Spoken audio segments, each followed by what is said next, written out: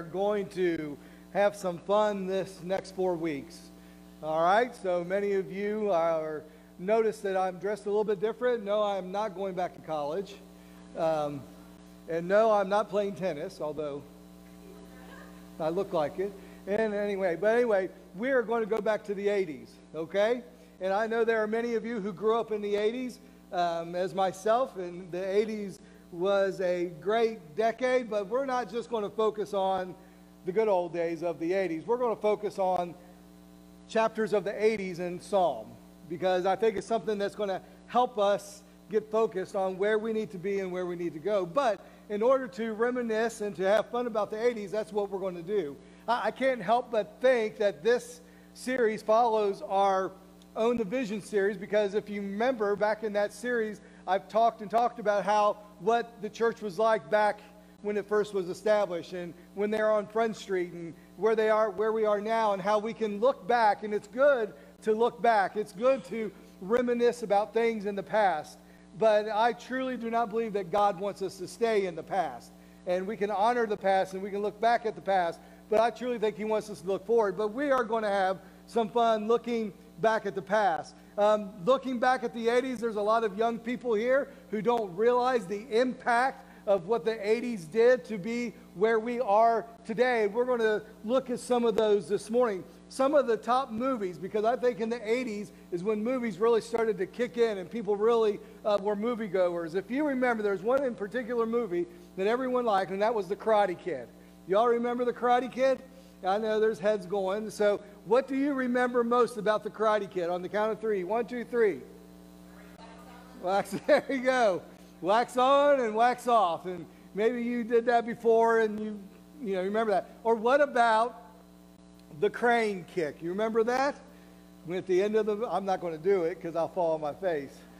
But that was something that we remember. All right, so we remember the Karate Kid. Oh, and we can't forget, and even though it's been reproduced, it's not the same, Ghostbusters. How many of you remember Ghostbusters? I enjoyed that movie so much. The Stay Puft Marshmallow Man, I mean, I'm starting to look like him, but the Stay Puft Marshmallow Man, and we know from the movie Ghostbusters, you cannot cross your proton pack, the streams of proton, because that is just not going to happen. So we have Ghostbusters, Indiana Jones, Gremlins. Y'all remember Gremlins? Yeah, I can't make the noise of them, but I'll try. And I forgot, I was reminded, Drew reminded me, and we might talk about it again next week, maybe even have some special props. Star Wars. I mean, you can't forget Star Wars. That came out. Wonderful, wonderful. Great effects. I mean, just blows you away. And then I can't speak any longer without saying this movie, Footloose. How many of you remember Footloose? You remember that? Yes. Don't laugh, Katie. It was a good movie. It was a good movie, man. Footloose. And the song Footloose. You got to get up and dance with that. TV shows debuted. Punky Brewster. Y'all remember Punky Brewster? Karen saying no. But there was a show called Punky Brewster. I didn't watch it in particular, but it was there. Night Court. You remember Night Court? Oh, okay, Drew. You're going to shake your head through all of them.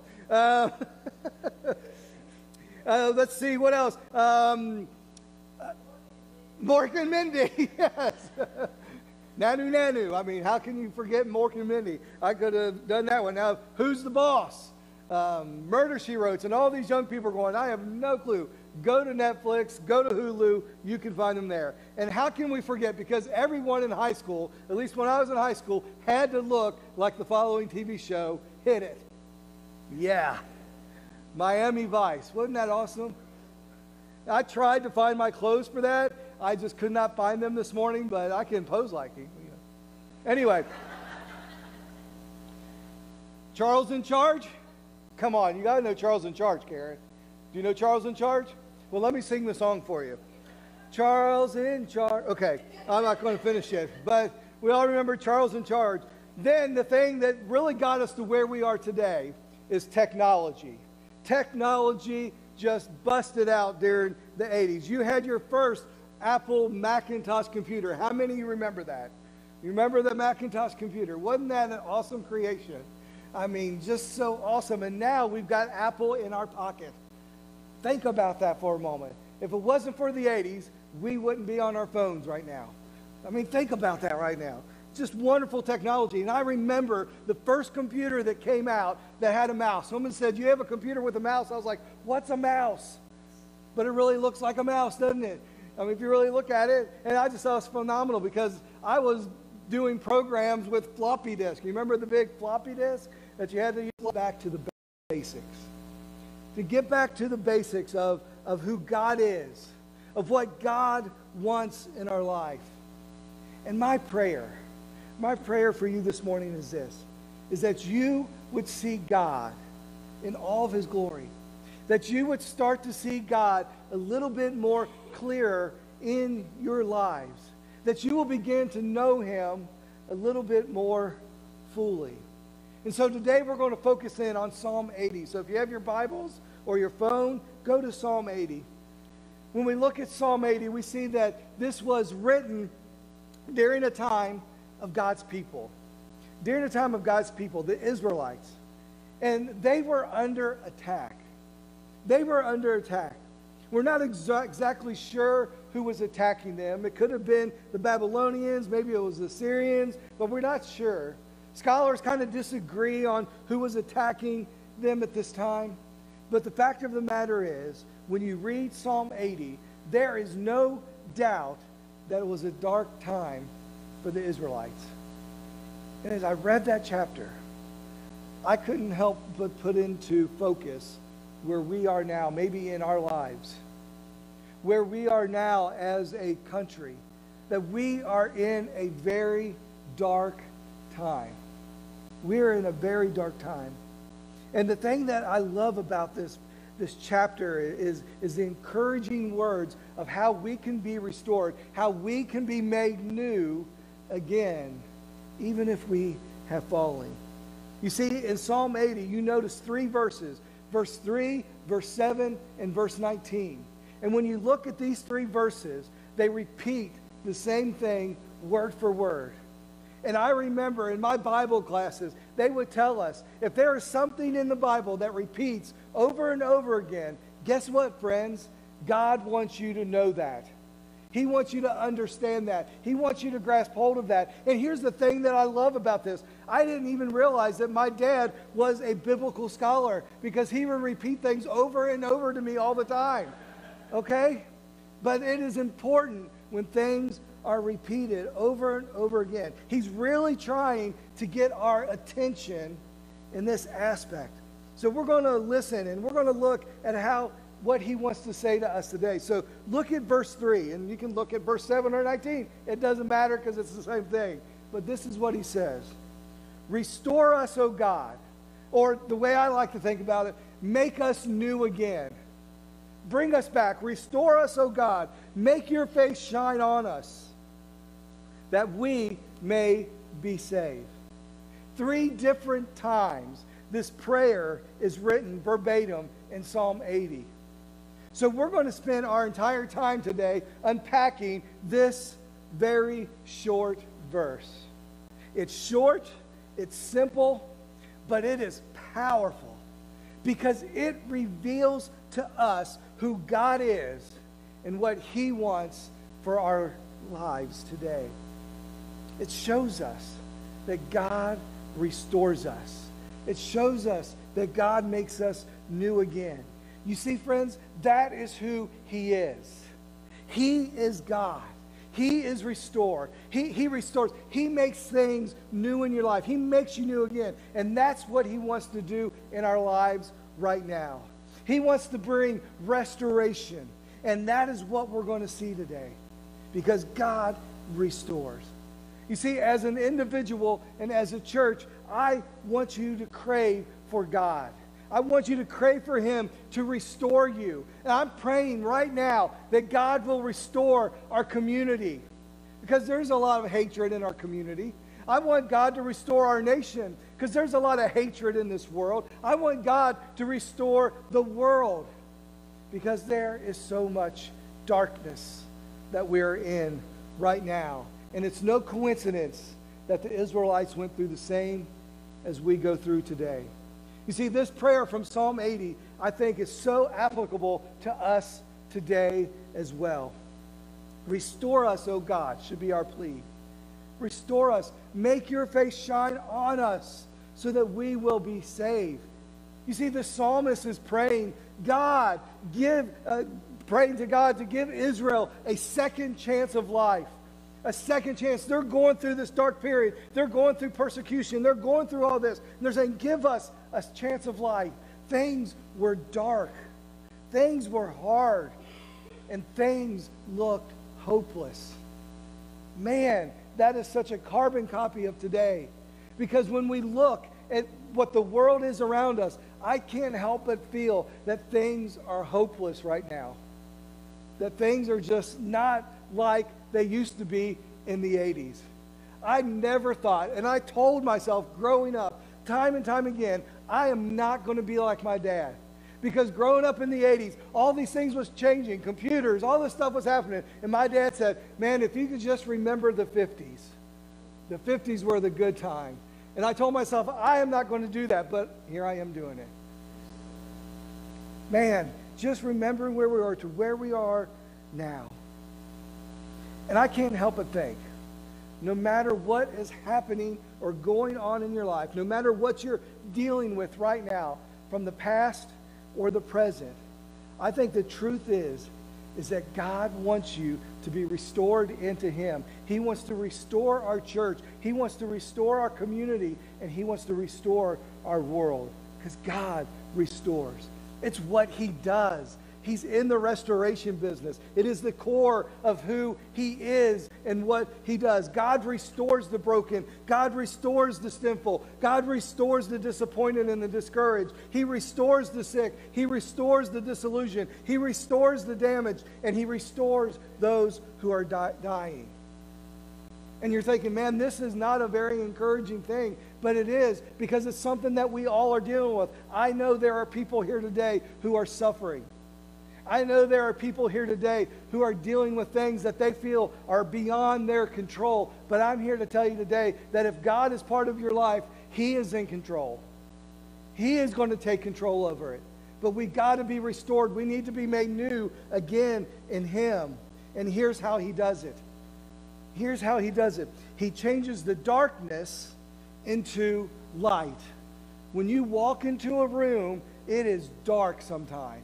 You don't know where things are. You don't know where to walk or how to get around. But once that light comes on, you can see everything. That is how we are to be with God when we are looking at Him, because we can look at this dark world and say, okay, we know what we need to do now, because we can see what God is doing. We can see that God is in charge.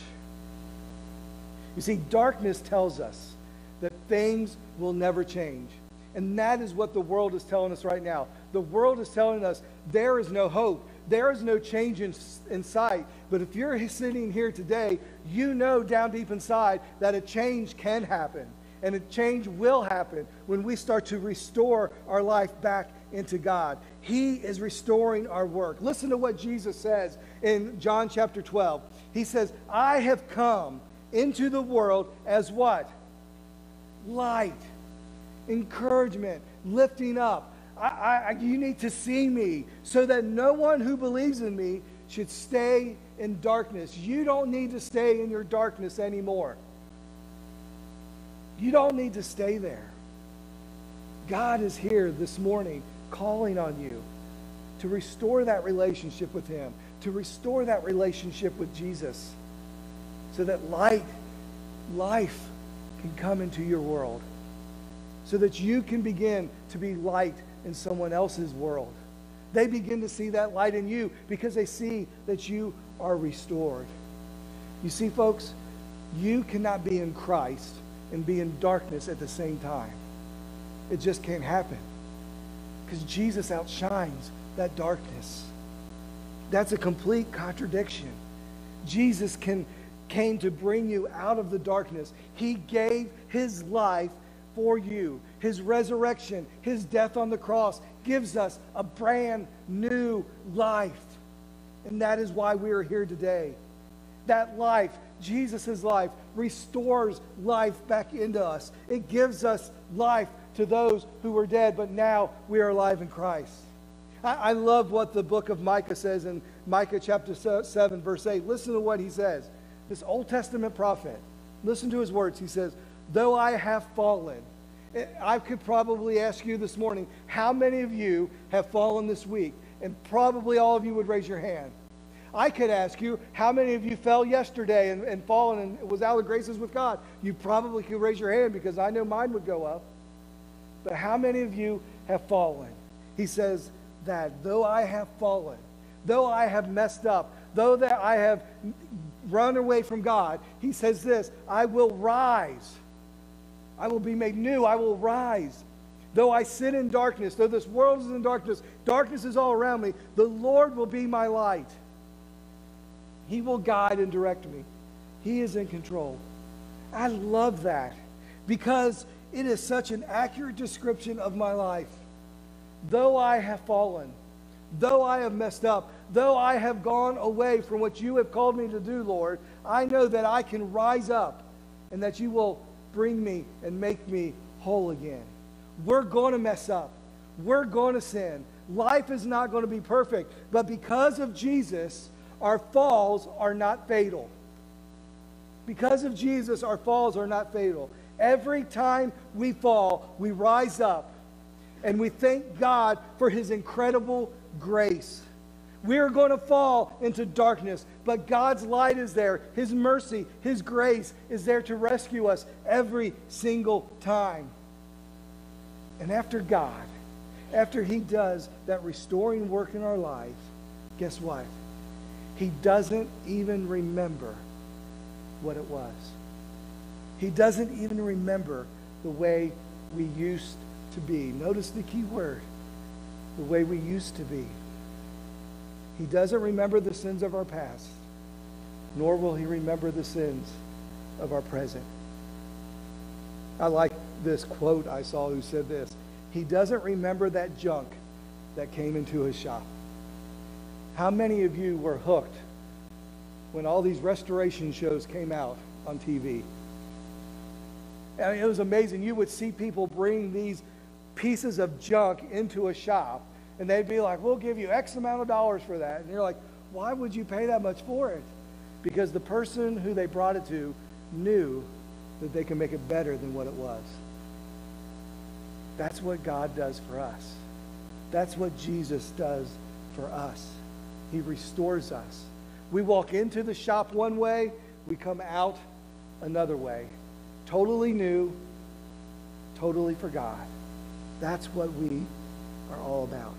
All he sees is a new creation. That's all he sees. What we've become. Not where we were, but what we've become. We read this verse already, 2 Corinthians chapter 5. Therefore, if anyone who is in Christ, he is a new creation. The old has passed away, but the new has come. Folks, we got to grab hold of that. That is encouraging to me. To know that the mistakes that I made in the past don't amount to anything to God. You see, this is a message that every single person in this room needs to hear.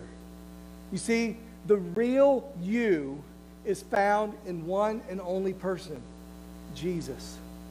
The real you is found in Jesus. It's not found in this world. It's not found in your money. It's not found in relationship. And it is not found in sin.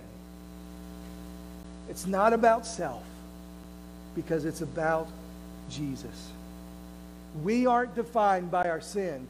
We are defined by a Savior who came to give us life and to build us up and to restore us. Self can do nothing for us in this world. Let's go back to the prayer in Psalm 80.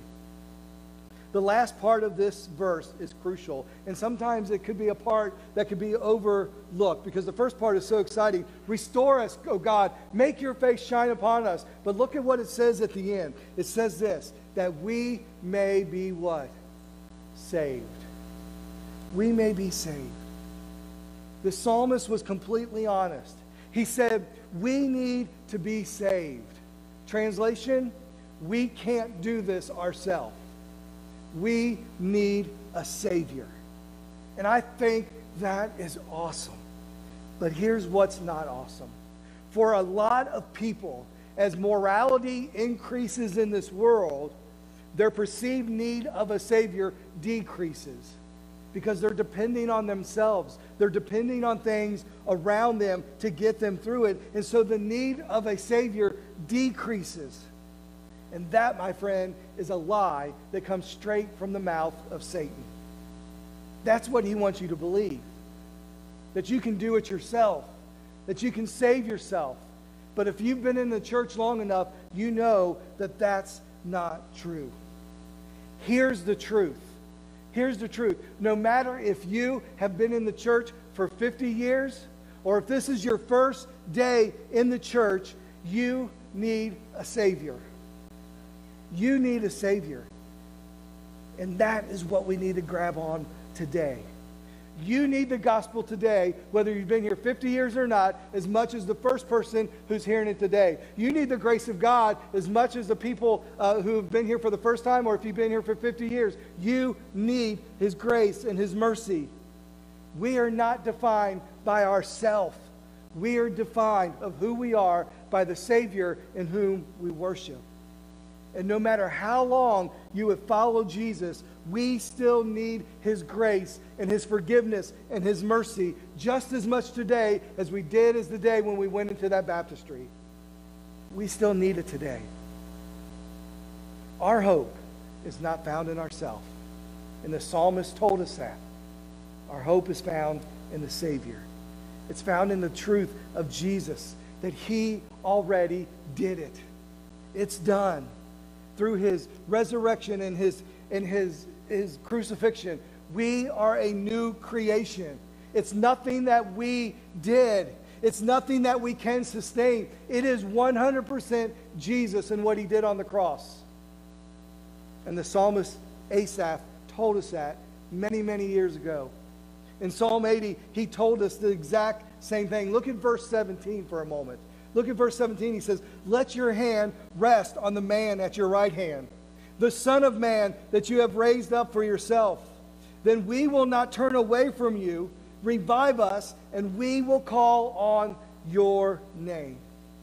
Who is the one that sits at the right hand of the Father? Who is the one? Who's the Son of Man? Jesus. Jesus.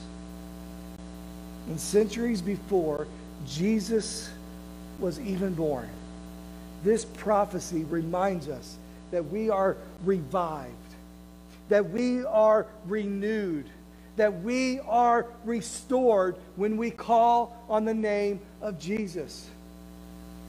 Restore us, O God. Make us new again. Let your face shine down upon me. Save me. It's not about us. It's about Jesus. So let me ask you a question as I wrap this up. Do you want to be restored in Jesus? Do you want to be made new again in Jesus? Restore your relationship with Him. Allow Him to guide your life. Rely on Him and begin to see that through the restoration of God and through the restoration of Jesus, we can begin to see Jesus changing everything in our lives, in our church, in our community, in our home, and then, praise God, in our world. Because Jesus truly does change anything. And He tells us that even back in the Psalms, that it can only be done through Him. We're going to do things a little bit different today. Don't worry. Don't get afraid. But we want to encourage you to let you know that we are here for you. So we're going to do invitation a little bit different. If you need to make a decision for Jesus, I would love to talk to you. I would love to let you know how Jesus can come into your life, how He can restore that relationship with God if you don't have that today. Or if you just want to partner with us as a church, you come here and you see what's going on, you see God at work, and you're going to hear more here in a little bit at the end of the service. But if you want to talk to me about that, I'll be over here on my right. Or I know, as I said earlier, there are people who are hurting. There are people who just maybe need prayer right now because they're in the darkness. They want God to restore them. Zach will be over to my left on this side. And if you just need prayer, he'll pray with you. If you want to go out in the hall and pray, that's fine. But whatever your decision is, we encourage you to do it today as we stand and sing our song of invitation.